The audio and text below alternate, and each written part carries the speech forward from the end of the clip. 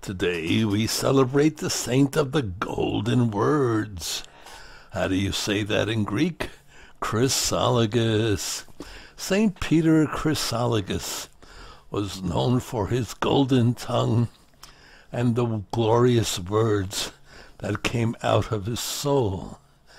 At a time when there were abuses and vestiges of paganism in his diocese, he was determined to do battle with them and eliminate them entirely.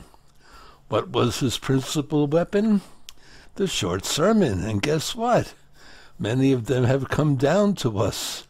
They do not contain great originality of thought. However, they are full of moral applications, sound in doctrine, and historically significant in that they reveal life in 5th century Ravenna.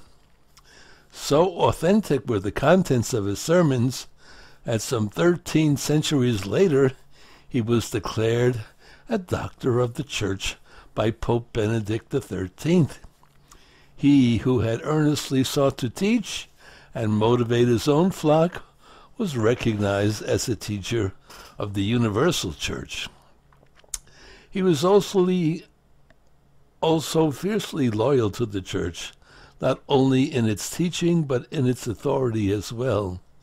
He looked upon learning not as a mere opportunity, but as an obligation for all, both as a development of God-given faculties and as a solid support for the worship of God. Somewhere around AD 450, he returned to his birthplace of Imola in northern Italy. Chrysologus, the golden word man, and that's what we should do. If every word we say contains fidelity to Christ and his teaching, then we also will be Chrysology, people who use golden words because we are always reflecting Christ. God bless you.